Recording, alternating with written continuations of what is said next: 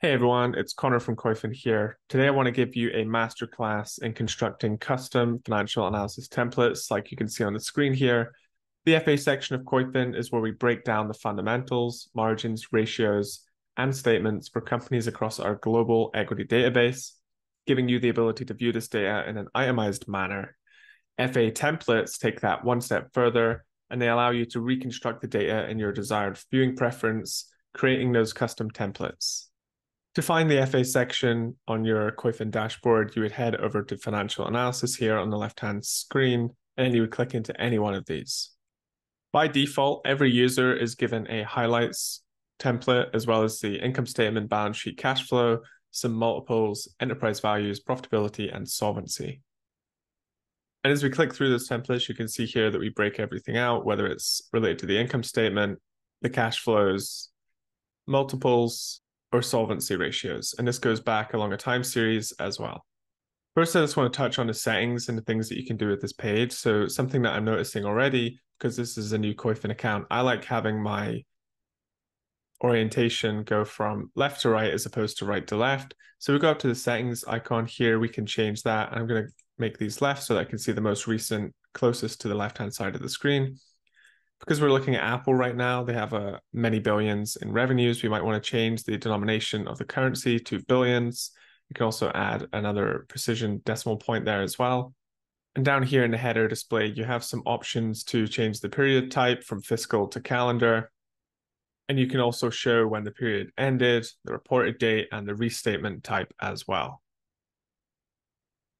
Down below settings as well, you can choose to display these numbers in the currency. Typically, we default to the reported currency of the security that you selected on. But if for whatever reason you want to pick a different one, you have a range of options here. And if you don't find the currency you're looking for, you can hit Edit Currencies and choose from any of the currencies we have in the picker. Over to the left of the currency picker, we have the calendar, so you can change the range of the dates that we're showing you. If at any point you want to download this data, you can copy this to clipboard and then you can paste that into Excel. Up here on the top right-hand screen as well, you can add the security you're looking at to a watch list.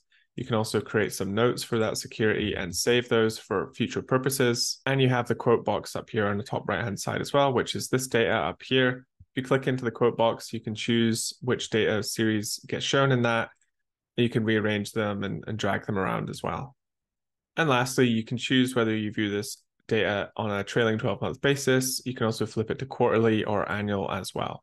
So if you scroll down here on these templates that we provide for you, you'll notice that some things can be grouped like this and hidden.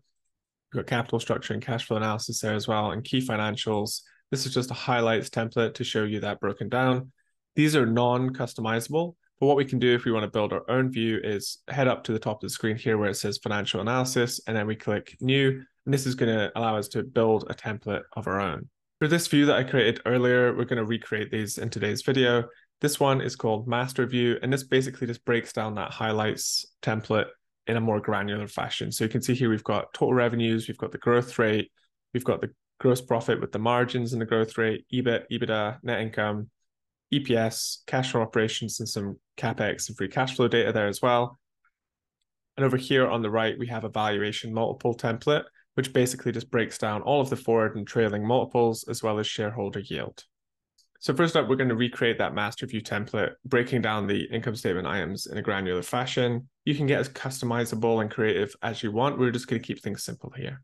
So we'll hit new, and we'll go ahead and call this master view. So the first thing you'll see here is the grouping. Anytime we add a data series to this grouping, it's going to populate underneath it. We can also add new groups there as well, which we'll do in the second template. But for the purpose of this, the first thing we're going to do is just simply rename this group. And we're going to just show headline figures. And we will apply that. Now we can start adding our data series. So the first thing we might be interested in, starting at the top of the income statement, is total revenues. We're just going to pull that figure in. We've got this filtered to quarterly, so it's going to show us the quarterly data. We might also want to look at gross profit as well, so we can pick that in there, as well as some EBIT, EBITDA, and net income. So there's 5 items we've plucked from the income statement. Some extra context that we can add here is growth rates, margins, and we can also adjust how these look aesthetically as well. So the first thing I want to do is show you how to make total revenues growth rate. we want to show the year-over-year growth rate. So how would we do that? We'd go into the data series, we type in revenue, and you can see here that we have a bunch of CAGR options, which you can find by typing CAGR as well, or you can go into the growth rates CAGR section here on the left. I'm going to pick the total revenues CAGR 1 year. So what this is showing me at any given time is the year-over-year CAGR of the total revenues metric. I'm just going to push this up and slide it underneath total revenues. And there's a few things we can do to help this data stand out. So number one, depending on your preferences for how things look in this table, I might want to make the total revenues figure bold and then have the text underneath it regular so that it differentiates between the two. So I'm going to go ahead and right click on this total revenues item. And you can see here you have a bunch of formatting options. You can change the name. You can also add indentation, change the font size. I'm going to go ahead and just make this bold. And that's all we want to do for now. For total revenues growth rate, I might want to just keep things looking really sharp and just type in year-over-year growth with a percentage symbol. I'm going to go ahead and make that italics. And I'm also going to add an indentation, a couple of indentations, just so it separates that as well. And the last thing I want to do, because this is a growth rate, I want to quickly establish whether it's positive or negative. I'm going to turn the colored filter on. And what that does is turn all of these line items color-coded. If you do rename the column, you want to go ahead and press save, otherwise it won't save it for you. And we'll click out of that. And now we can see total revenues, year-over-year growth. We can do the same thing for gross profit there as well. So if I type in gross profit and I scroll down here, I can see gross profit CAGR 1 year. It's going to add the same thing. We'll pop it underneath gross profit. And the other thing I might want here is gross profit margin as a percentage. So let's go ahead and add that underneath it. We'll go ahead and bolden the gross profit column as well. Depending on your preference for where these items sit underneath gross profit, you might want margin to be sitting here. You might want the growth rate to be sitting directly under it. We're going to go ahead and format the growth rate similar to what we did with revenues. So I'm going to right click. I'm going to type in year-over-year growth with a percentage. I'm going to indent that a couple of times. I'm going to make it italic, and I'm going to turn the color on. And we'll go ahead and save that. For gross profit margin, I might want to indent it a couple of times. I might want to leave it non-italic, and I might not want to have it color-coded just to have a little bit of breakup between the two. Now I'm going to go ahead and replicate that same step with EBIT, EBITDA, and net income. So now that we've done that, you can see how this kind of comes together. We've got the headline figures here. We can go ahead and add things like diluted EPS, cash from operations, CapEx, free cash flow, and we can build something out that looks a little bit more like the one that I showed you in the first example. Now for the valuation multiple template, I want to show you how to construct groups as well. So let's go ahead and create another one, and we'll just call it valuation. So Koyfin already does provide you a multiples template, but we want to create one that's a little bit more robust. So because we're going to be using a bunch of different groups here, we will rename this one first forward multiples. We'll save that. We'll go ahead and create a new group as well, and we'll call that trailing multiples. We'll create one more called shareholder yield, and we should be good to go. So the first thing we might want to do here is add PE.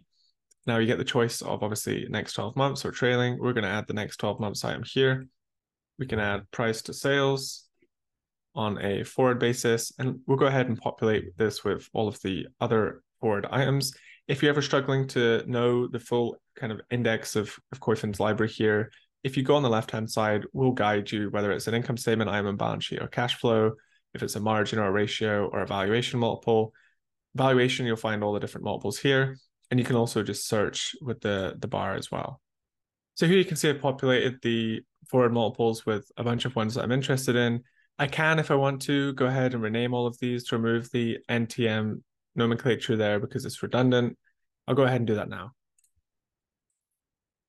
And again, you can rename these to whatever you feel most comfortable with. I'm going to go ahead and replicate that process on the trailing multiples now as well.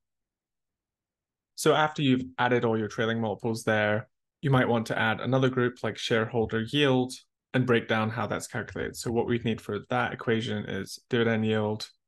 We might want buyback yield, debt payback yield, and then we can show the shareholder yield as well. So here we can see the shareholder yield, 3.59, and we can see how each of the factors involved in calculating that output are changing the output. When you've created the view that you're interested in, you can go ahead and save that. And now you'll be able to come back to that and replicate it for a bunch of other companies. So if I'm on the left-hand side here and I decide I want to look at this view for PayPal, for instance, I can quickly just punch in that ticker and Koyfin is going to generate that for me. So there were a couple of really simple templates, but the primary focus of this video is really just to show you how you can organize and categorize these different data series, how you can rename them and change the aesthetic of them. Also, just to give you a bit of inspiration as to what you could build.